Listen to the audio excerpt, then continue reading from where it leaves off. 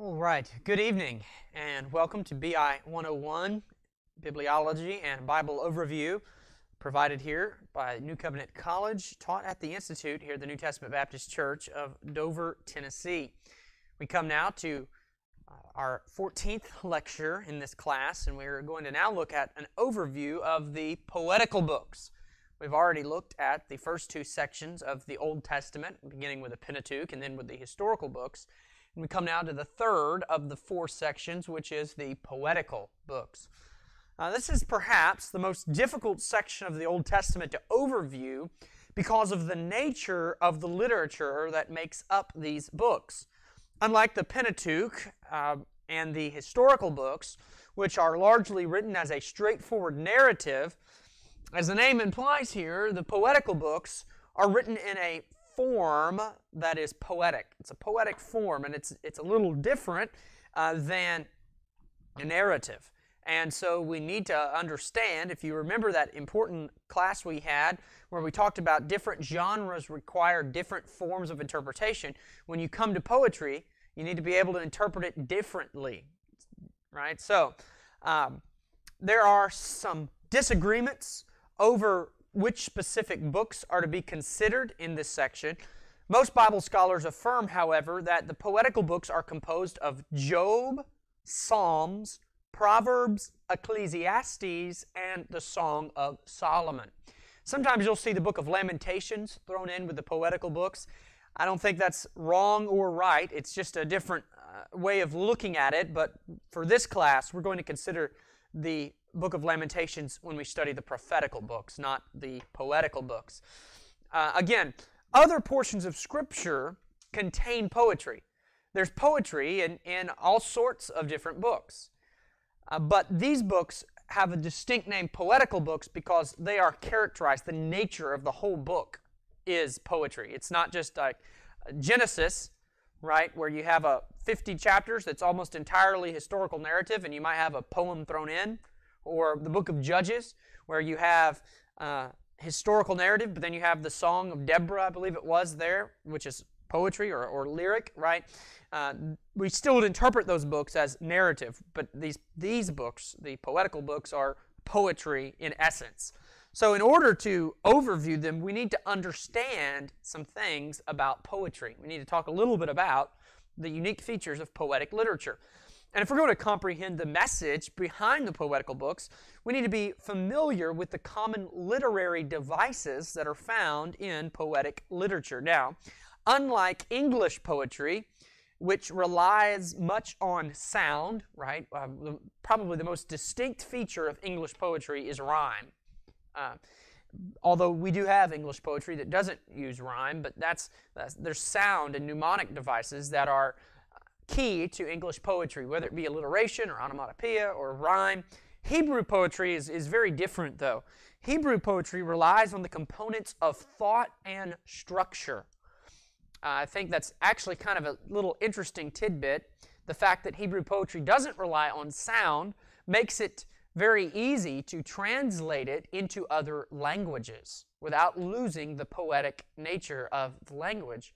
And that's just an interesting little thought there on the preservation and translation of Scripture, the fact that the Hebrew language, which is what the poetical books were given in, the structure of that poetry is able to be translated into other languages. And we could probably spend several classes just talking about literary devices and the nuances of poetry, but we're just going to consider two primary literary devices tonight. The first is parallelism, and the second is figures of speech. And we'll look at some examples of those.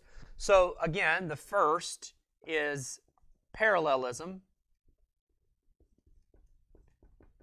This is a very important one. There's 5 different types that we're going to consider, 5 different types of parallelism that we're going to consider. The first is synonymous parallelism. Well, let's give just a basic definition of parallelism. As you can picture the idea there, you know what parallel lines are, two things that run side by side. So Parallelism is a literary device that uses two things that are going congruently or side by side or in companion with one another. And so there's 5 types we're going to look at. The first is synonymous parallelism. Synonymous. Synonymous. Synonymous parallelism is when the second line repeats the idea of the first by using a synonymous word or phrase. Turn with me, if you would, to Psalm 49. Turn to Psalm 49. Psalm 49, and look at verse number 1 of Psalm 49. Psalm 49, verse 1 says this, "Hear this, all ye people." That's the first line. Second line, "Give ear, all ye inhabitants of the world." Do you see the synonymous parallelism? Hear this, right? And then the second line, give ear. Same thing, just 2 different ways of putting it. All ye people and all ye inhabitants of the world. 2 different ways of putting the same thing. So that's synonymous parallelism. We'll look at another one that's opposite of that, and that's antithetical parallelism or antithetic parallelism. Antithetic. And you can probably guess what this kind of parallelism is. If it's not synonymous, it's antithetic. So this is when the second line states the opposite or contrasts or contradicts the first line. When it states the opposite, contrasts, or contradicts the first line, flip over to Proverbs 15 and verse 1. Proverbs 15 and verse 1. Proverbs 15 and verse 1 says this, "A soft answer turneth away wrath." And by the way, the book of Proverbs is filled with antithetic parallelism. So you need to understand that to get the book of Proverbs. Proverbs 15:1, "A soft answer turneth away wrath." Here's the key word in antithetic parallelism. "But grievous words stir up anger." So you see how that second line is a contradiction of the first line. Soft answer turneth away wrath, but grievous words stir up anger. Third kind of parallelism, emblematic parallelism. Emblematic parallelism.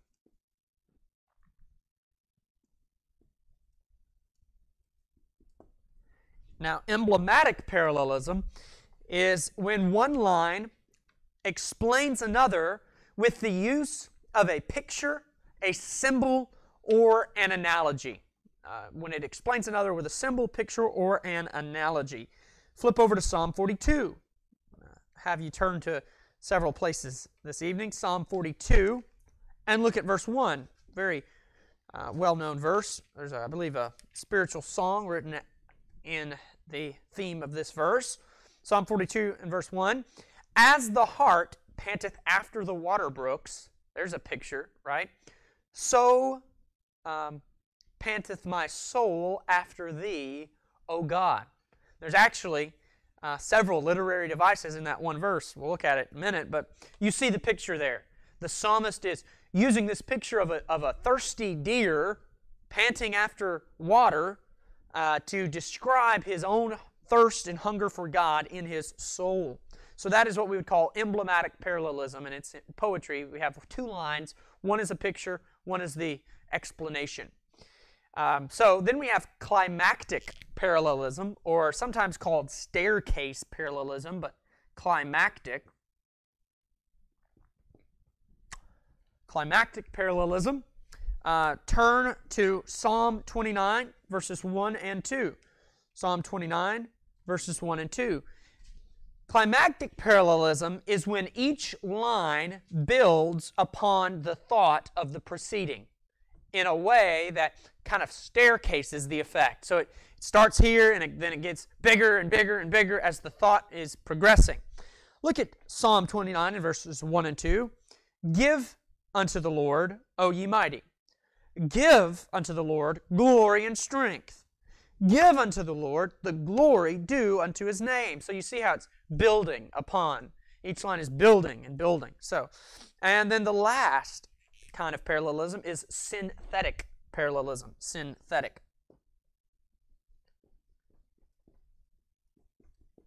Synthetic. And this is when 2 lines express one complete thought. So 2 lines form part of one complete thought. So you need both lines to make sense of it. Turn back to Proverbs 15, if you will.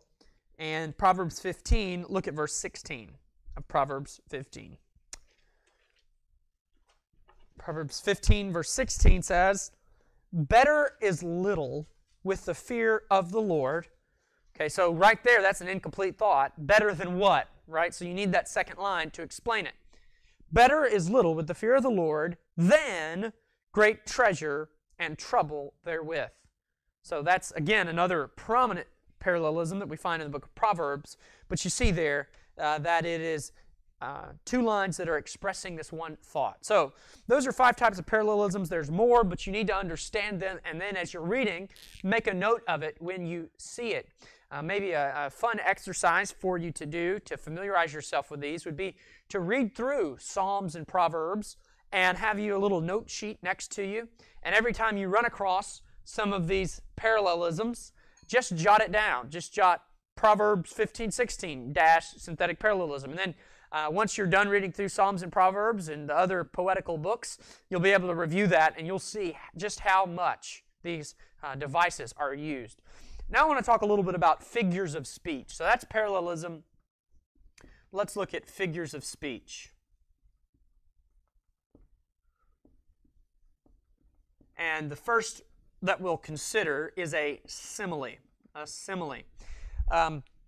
You hear in this word, simile, the word there, simul, where we get our word similar from, or to have something in common, right? And as a simile is a comparison between a topic and a symbol, which often uses the word like or as. So it uses a topic or a declarative statement and then a picture, and then you'll see the word like or as. So when you see those 2 words, think simile. And again, remember I said Psalm 42 and verse 1 has many or multiple literary devices. Well, it also has a simile in it. As the hart panteth after the water brooks, right? So there's the simile there. He's comparing the 2. The second we want to consider is a metaphor. A metaphor. And really, a simile is a type of metaphor. A metaphor is a figurative comparison, a symbolic comparison stated didactically. So it's not stated with like or as, it's just stated as one declarative statement. For instance, the Lord is my shield. Well, the Lord is not literally a piece of metal that we put on our arm and carry into battle, but the Lord protects His people and defends His people. And in that sense, metaphorically, He is our shield, right? So that's a metaphor, and the Bible's stocked full with them. The other 2 we want to look at is a metonymy and a synecdoche. Metonymy and synecdoche, and I'll write these up here. Metonymy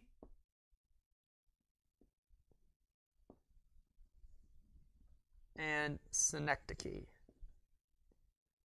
Let's see, where's that D in that word? Yes, that's right.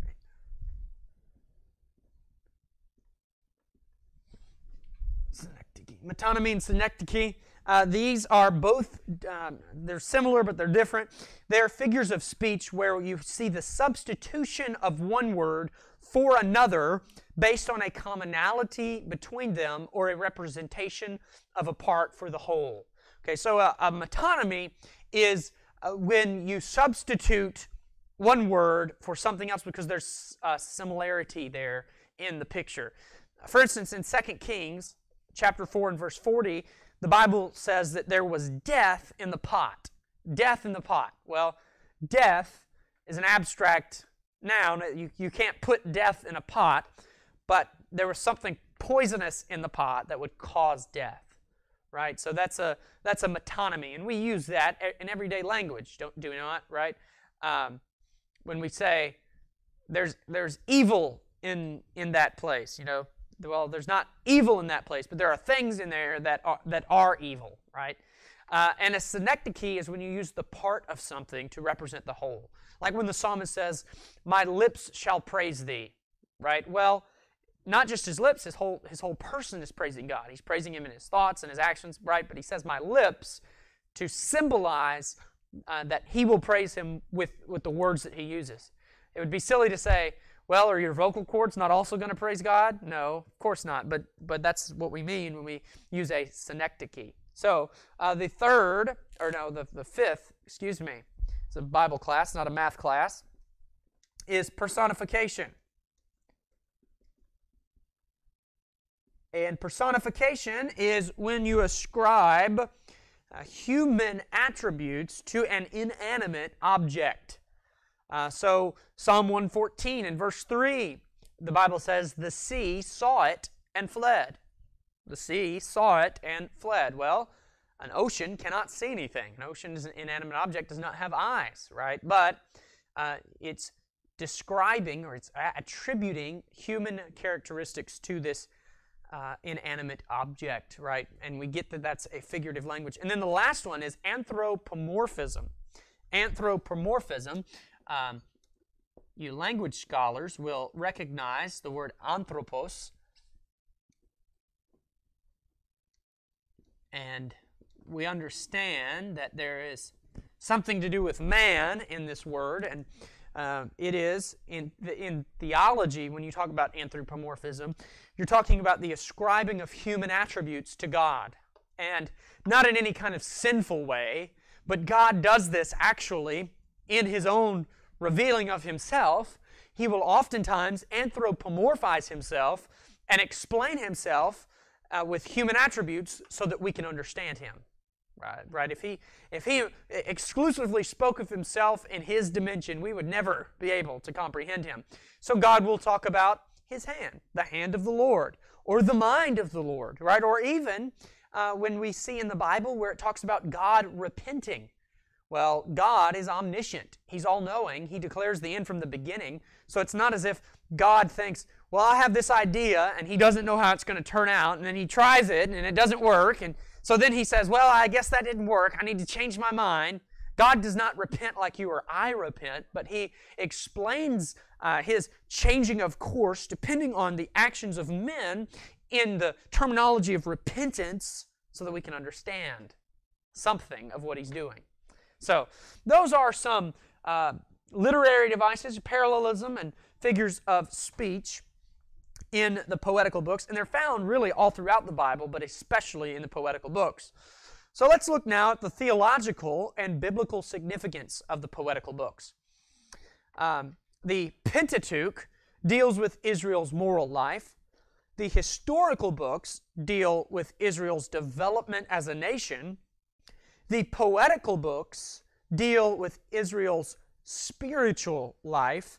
And the prophetical books deal with Israel's future and the coming of the Messiah. So when we talk about the poetical books, we're talking about the spiritual life of the Old Testament people of God, Israel.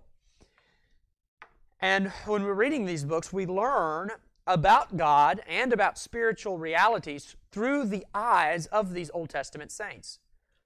We get to see what they thought about worshiping God, what they thought about what their heart affections toward Jehovah.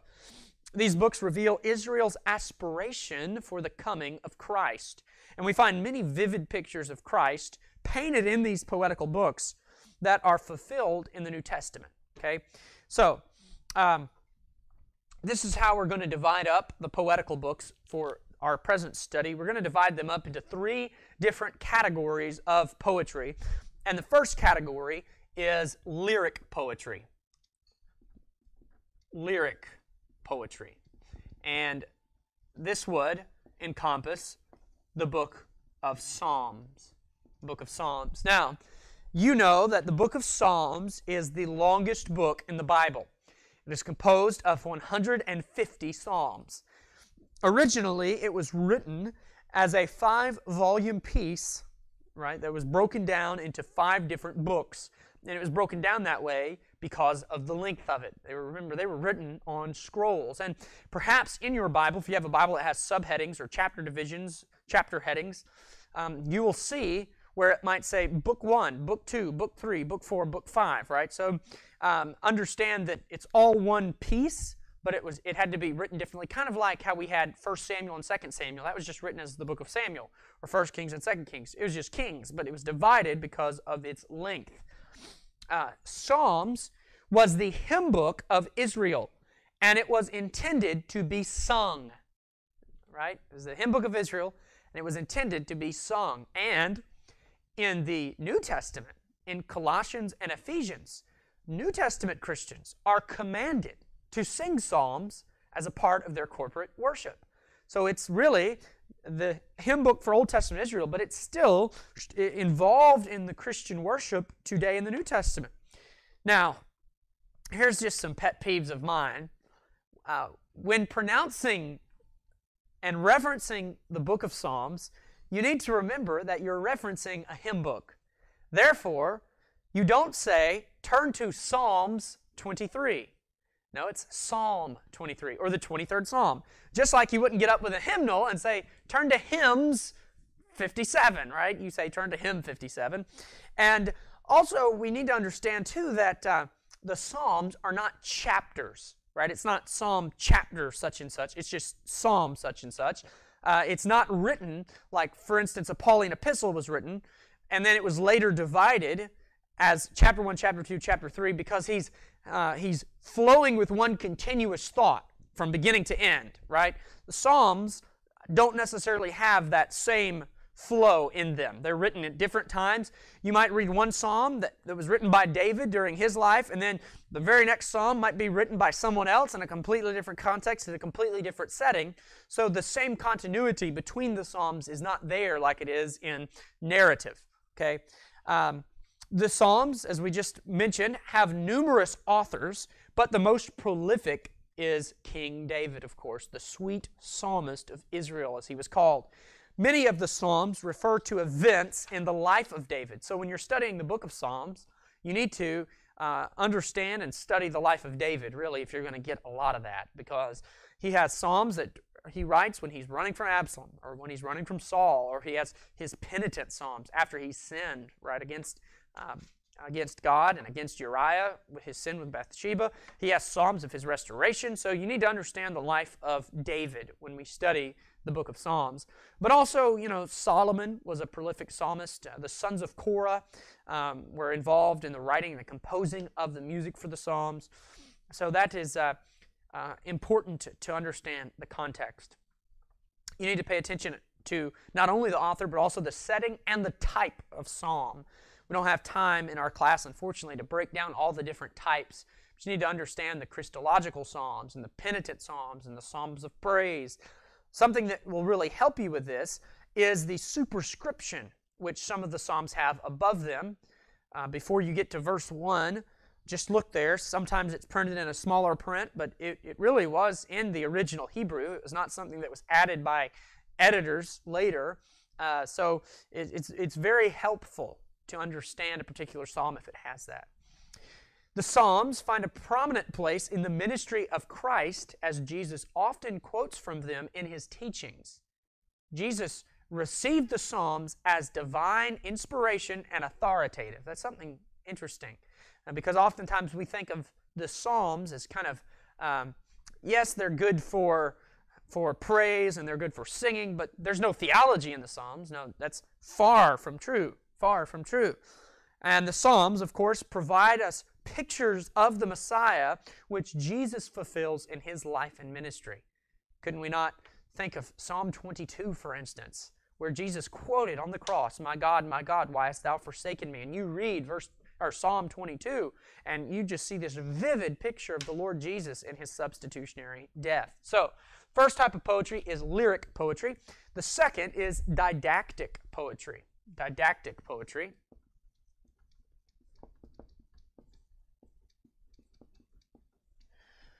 And didactic poetry, or you could just look at it as straightforward teaching, didache, didactic, includes Proverbs and Ecclesiastes. Proverbs and Ecclesiastes.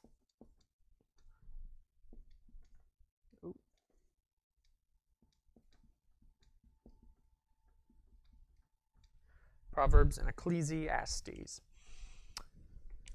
Proverbs was, of course, written by King Solomon.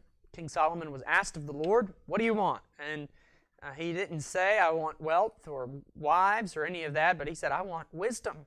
Make me wise. And God answered his request, and Solomon was the wisest man that lived, and he gave us this library, this anthology of wisdom in the book of Proverbs. And what we learn from this book is that it is possible to live wisely. We don't have to be foolish in the Christian life. All the wisdom needed to live a life pleasing unto God is available to God's people if they would but learn of it and implement it in their life. Proverbs is one of the most practical books in the whole Bible. You would do well to just read the book of Proverbs and apply it in every facet of your life. We like to quote these moral truisms and these maxims, and they're fun to quote, but they don't do any good if all we do is quote them. You need to put these into practice in your life. And any man, I believe even an unregenerate man, will have an easier go of life if he would just read the 31 chapters of Proverbs and live that way. Of course, you won't be able to live that way if you don't have the Spirit of God within you, enabling you to do so. But you see the point that I'm making here is just simply that God has given us this book where there's not too much fine interpreting on our part that needs to be done. Just read it and apply it. Read it and apply it. And then Ecclesiastes. Ecclesiastes is an interesting book. It's also written by King Solomon, and it demonstrates the futility of life apart from God. The key word in the book of Ecclesiastes is vanity. Vanity, vanity, all is vanity. The author, King Solomon, records the emptiness of his own experience to show us that nothing in this life will ever bring satisfaction if God is not the ultimate satisfier of the human heart. And Solomon had the money, he had the means, he was able to go out and try to please himself with whatever he wanted. With drink, with food, with raiment, with trips and women and all these different things. And he said, at the end of the day, I realized it's all vain. It's all vain. So, Ecclesiastes. And then our last category of poetry is dramatic poetry. Dramatic poetry. And dramatic poetry, as the name implies, it relies on the conveying of a story to teach us a deeper truth or a deeper meaning. It uses dialogue to communicate a message. And this would include, of course, Job and Song of Solomon.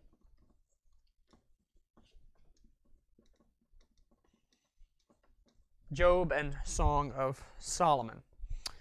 Job is perhaps the most distinct of the poetical books. It's arguably the oldest book in the Bible in terms of the date of its writing. So Job, many scholars believe, was the first book to be written. But it's not the oldest in terms of its contents. Obviously, you can't get any older than in the beginning as far as the contents of the book. But the actual date of the writing, Job lived before Moses. He wrote before Moses, right? Job is dated somewhere around the times of Abraham. Okay, somewhere around the time of Abraham, as far as when the story took place. And though it is poetry, Job was a real historical character. He was a real person. And he experienced, as you know, great suffering. And the theme of the book of Job is Job's struggle with understanding why God allowed such horrendous things to happen to him. We have to read the book of Job. There's no two ways about it. You have to understand that all of those awful and terrible things that happened to Job did so by the ordinance of God. And when we study that, we wonder, why would a loving God allow that to happen? But as you get to the end of Job, you understand that what we're being taught there is that God's wisdom is on a plane that is much higher and above man's wisdom. Job is saying, God, why is all this happening to me? And God says, Job, you don't even know how an ostrich works. You don't even know how the world functions. Were you here when I put the stars in the sky? And Job is humbled. And he realizes that his sin was trying to vindicate himself rather than vindicating God. And that's what the book of Job does, is it vindicates the justice, the goodness and the holiness of God in the midst of an evil world. Those who go out looking for some moral culpability with God will find that they will be doubly condemned. If you go out trying to blame God and say that all of this evil is in the world because God is the author of it, you're only going to wind up condemning yourself. Then the last book of poetry that we want to consider tonight is the Song of Solomon. This was, again, also written by King Solomon. And sometimes you'll hear this book referred to as the Song of Songs, or just Songs, or an older title for it, and some older commentaries will be Canticles. Canticles. Canticles is just an older English word for Psalms, and I'm just telling you this because as you're studying, if you're reading older commentaries, you might come across one of these words, and I don't want you to be confused and say, I didn't know that book was in the Bible. No, it's just another title for the book of Song of Solomon. Song of Solomon is a love story filled with metaphors and imagery. Metaphors and imagery.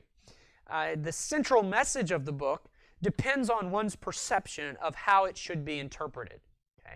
And there's three main views of interpretation when we come to the Song of Solomon. One is that it is purely allegory. The characters are not real. The story is fictional. It is just a made-up, fictitious story that serves no real purpose other than teaching spiritual truths. Right? So it's kind of like you take an idealist approach to the book of Song of Solomon. There's no specific correlation to real historical events.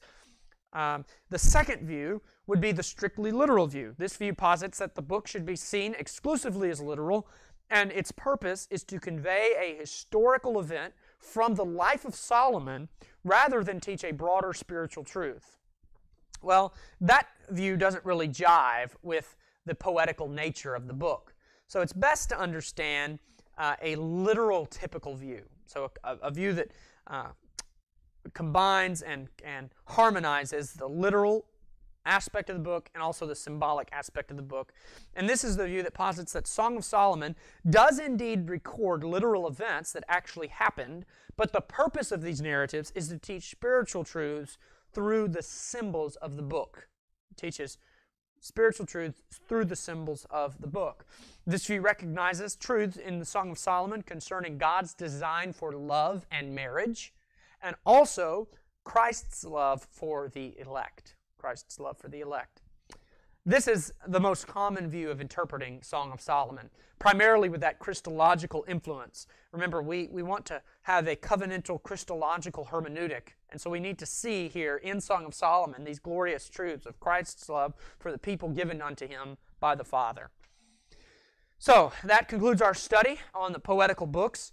They may be delivered in a different form than other portions of Scripture, but understand that they are no less inspired. Paul said all Scripture was given by inspiration of God and is profitable, right? So these are profitable books, and they ought to be studied, they ought to be learned, and they ought to be preached from, along with the rest of Scripture.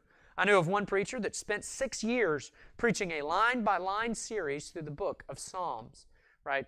Oftentimes we think, well, expository preaching is just for the New Testament epistles. Well, not so. We should preach from even the poetical books. And these books present us with an insider's perspective of the hearts of those who love God. We can see the affections that God's people have for Him, and it's very convicting at times for instance, to read a Psalm of David when David is going through immense hardship and immense trouble, and yet he writes of his great love for God. So, these books are very important for our personal devotional lives as well, and our private communion with God. So those are just some practical blessings of the poetical books. That concludes our study, and we will pick up next time with the prophetical books. Thank you, and God bless.